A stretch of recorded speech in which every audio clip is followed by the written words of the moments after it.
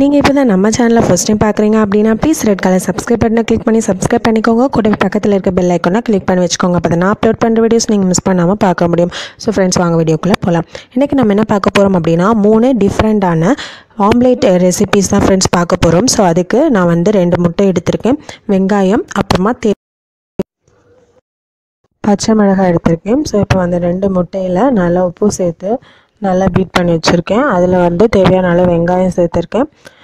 அது கூட கொஞ்சமாக பச்சை மிளகாய் சேர்த்துருக்கேன். உங்கள் காரத்துக்கு ஏற்ற மாதிரி நீங்கள் சேர்த்துக்கோங்க. பெப்பரும் இதில் சேர்த்துக்கலாம் கொஞ்சமாக லைட்டாக.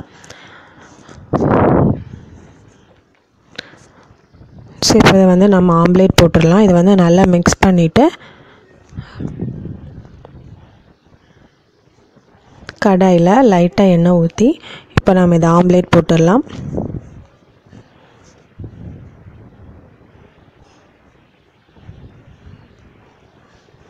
ஸோ நம்மளோட ஃபர்ஸ்ட் ஆம்லேட் சூப்பராக ரெடி ஆயிடுச்சு ஃப்ரெண்ட்ஸ்.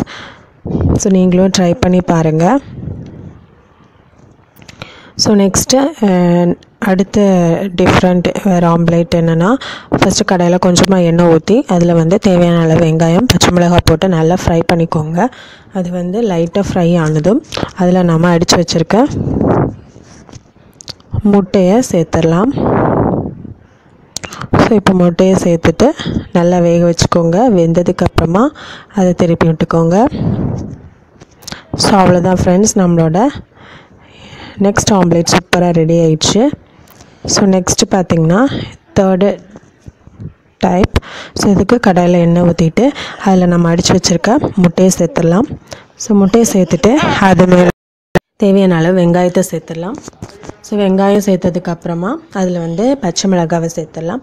பச்சை மிளகாய் சேர்த்ததுக்கப்புறமா நீங்கள் தேவையான அளவு பெப்பர் அது மேலே போட்டுக்கோங்க. அதுக்கப்புறமா சிக்கன் மசாலா அதில் நீங்கள் ஆட் பண்ணிங்கன்னா இன்னும் ரொம்ப டேஸ்டியாக யம்மியாக இருக்கும்.